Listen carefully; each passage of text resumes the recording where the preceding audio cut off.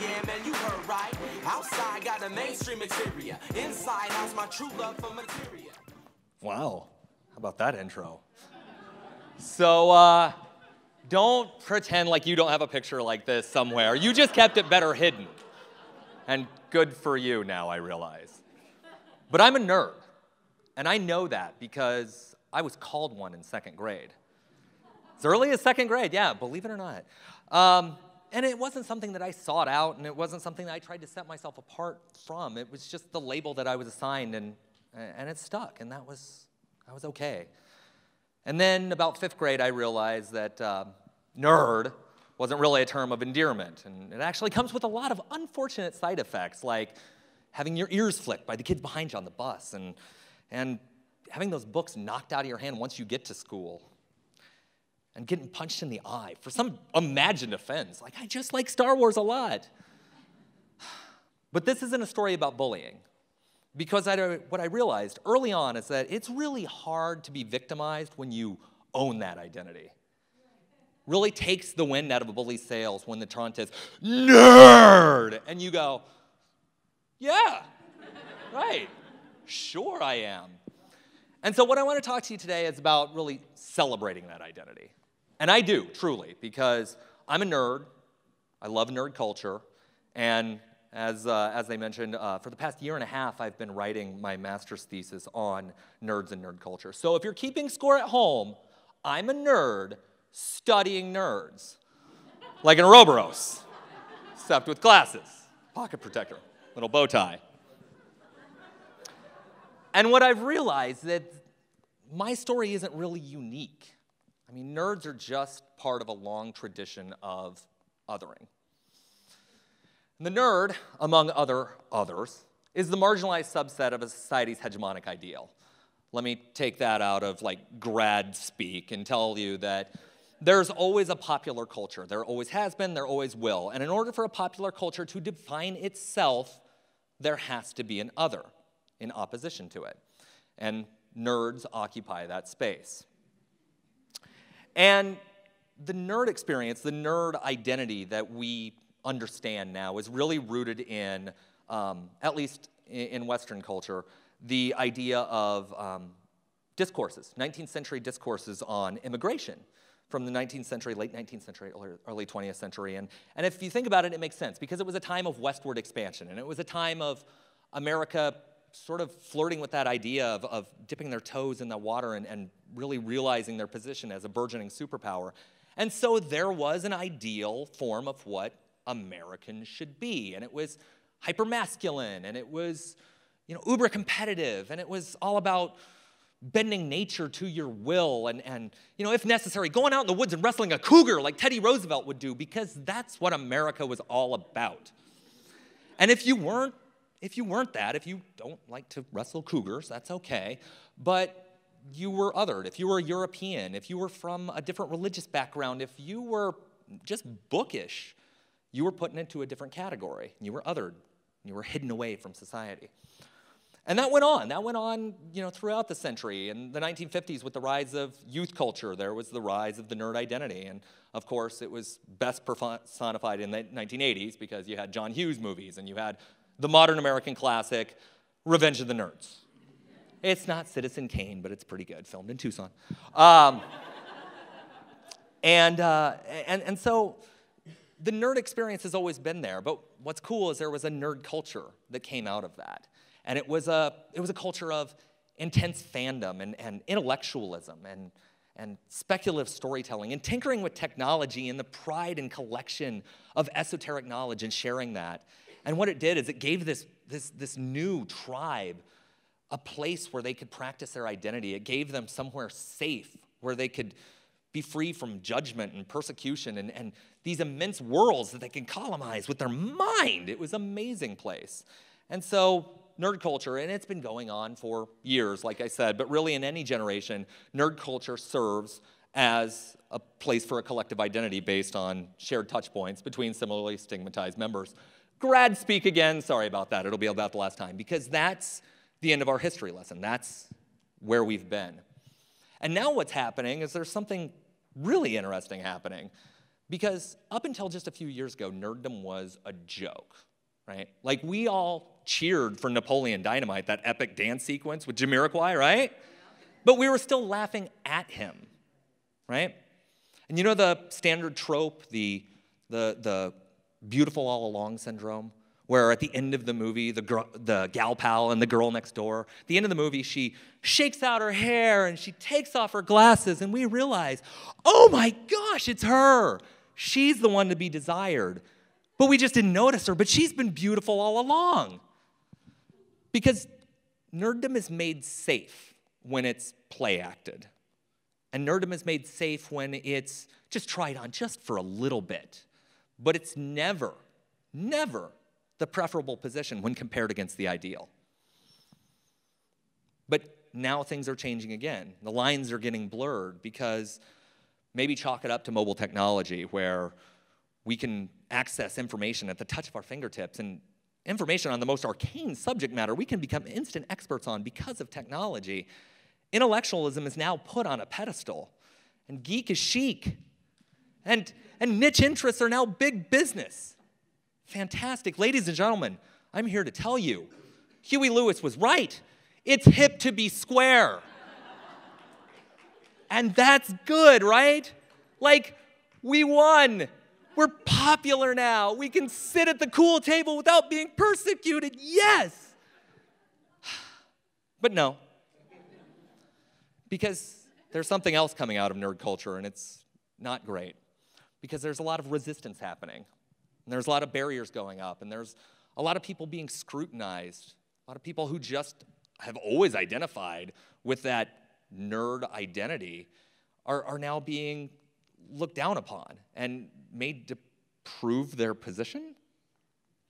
There's people that are just being othered in another way by their own culture. Geek cred, which was always about playful one-upsmanship. How much do you know about the Star Wars extended universe? There are people that can, go toe-to-toe with that. And that was geek cred, and it was playful, and it was fun. And now it's a tool used to weed out others that don't fit that nerd stereotype, that hacky portrayal that we've been fed for years and that some people still subscribe to. There are people out there right now that still desire that marginalized status, that they want to be victimized. And there's a really interesting debate going on right now about the fake nerd girl and about whether young, attractive females who have genuinely nerdy passions are being authentic or if they're just performing for male attention. And it's unfortunate because I'm a nerd.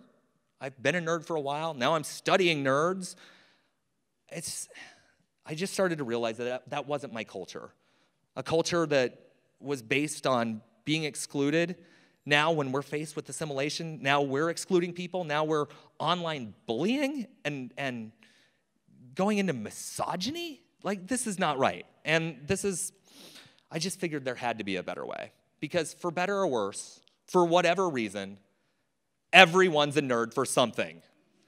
And that's something that we should celebrate. We shouldn't set up parameters for nerddom. We should revel in nerdery in all of its forms. And that was the impetus for what later became the PBS Nerd Walk at ASU Homecoming. And I work at PBS, and we're probably the nerdiest channel on the dial because we show the chemical process of making the perfect creme brulee in your kitchen, and then we show a documentary about string theory and cosmology, and then Antiques Roadshow, because you can't eliminate the roadshow. So we're nerdy, and we're okay with that. And so what we did is we started copping to that nerddom. We said, hey, we're nerds, and that's okay, and it's cool to be smart, and it's cool to like things. And if you're nerdy, that's great. Come out and join us, and we'll do something fun together, I promise. And so we figured that some people would come and join us, but we had no idea how much the idea would resonate. I like to call this picture, good luck taking our lunch money now. Because when we finally did get together and we finally assembled our nerds, we had about 500 people that wanted to show up and participate. 500 people that wanted to come out on a Saturday morning and march through the streets of Tempe and say, we're nerds. And it just became obvious that the time was right for something like this for a couple reasons. One, because, Comic-Cons and places that are nerd safe, where it's okay to geek out and you can still protect that identity, there's still a perceived barrier of entry. Like, you might be a super fan for Superman, but if you don't know every iota of the character's 75-year history, you might be intimidated by talking about it with other people. And the Nerd Walk minimized this because it brought people out in a non-specific way, and that non-specificity became non-threatening. It was fun. And it's fun to embrace the stereotype sometimes. Like a bunch of nerds culture jamming an ASU event, full of frat houses and football players. That's just fun. Some people got really excited over it. But you know what? That's okay too, because enthusiasm is infectious. Because you don't need permission to geek out. Like, go forth and nerd out. If that's your thing, do it. Awesome. But sometimes it's just easier when there are other people involved. And nerdery is inspiring because there's so many people that have so many intense passions about everything. And you can connect with those people and learn about what makes them tick, because nerd culture is wide and deep. So much is paid to pop culture nerdery, like Doctor Who or the latest Marvel movie. But you know what? Somewhere out there right now, maybe someone in this crowd, their key passion, the thing that keeps them up at night, is documenting the perfect angle of a pretzel twist or something like that, just something crazy. And that is amazing. Like, I love that. And then there's also the idea of kids. Because kids today are still being called nerds. And they're not being called nerds for a good reason. They're maybe not for their niche interests, but just for genuinely being different by dressing weird or not playing sports or any sort of bullying that supports that schoolyard caste system. And that's not okay.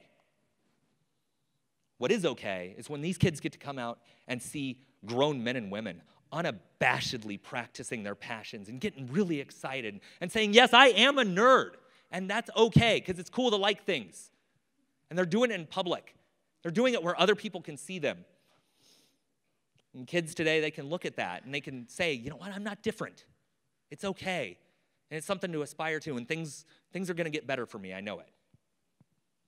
And this isn't to say that I don't understand the debate. I do. Because the nerd identity has an emotional resonance. So there is some defensive positioning, and that's valid, sure, because to hold on to something for so many years that's literally been earned through blood, sweat, and tears, and then that perception that you have to surrender it to mainstream culture, it's problematic. I get it, I do. But here's another idea. Rather than setting up barriers, and rather than having the idea that now that it's mainstream, we have to somehow surrender ourselves, let's extend ourselves into what that can be. Rather than thinking that we're losing control or giving up, I'd argue that we're not.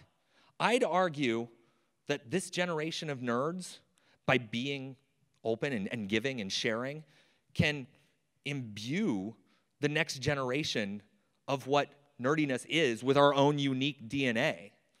But we have to share. We can't get so protective for it. Because ultimately, by making the whole situation additive, by making nerd culture open source, if you will, I think we can provide something positive for the next generation. And of course, the next generation, because I can't go 10 minutes without talking about Star Trek.